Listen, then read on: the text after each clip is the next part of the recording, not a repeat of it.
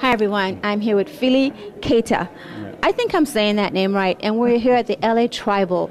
And Fily has got this beautiful space of just beautiful, fabulous, breathtaking African art. Well, we have a selection of art from all different areas in Africa, west, east, south, and central. Like near me, this is a beautiful sculpture from Angola that I'm looking at, and the Congo, Luba tribe from the Congo, which is a very So this one is from the Congo, right here. Yeah. That is beautiful. You see the scarification on the body is a scarification they used to have on their own body in the 19th century and before. So these items are 19th century, early 20th century, and they're quite rare to find. How do you find your pieces?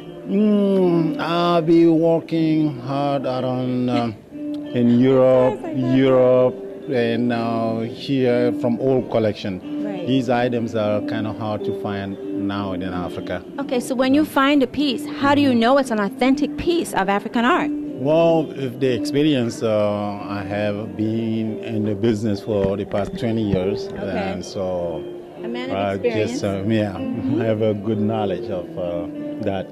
And so many of my pieces have already very good provenance because they've been in different collections for the past 50 years or more. So, which make it easy. Yeah. So on a personal store, how did you get involved in being an antique art dealer, collector, I should say? I came in this country as a young student. I was living in New York, going to school there. And I had a best friend of mine who was my roommate.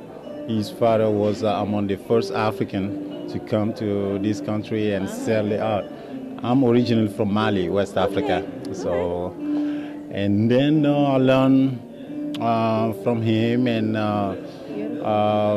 really found this to be a very interesting business, And you're in it. Since I've been.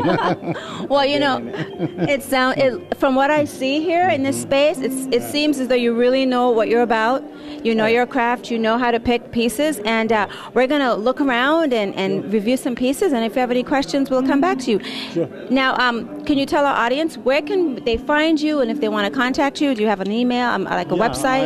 I live here now, between here and Paris. Okay. So you have a website, though. We can find you online. I do.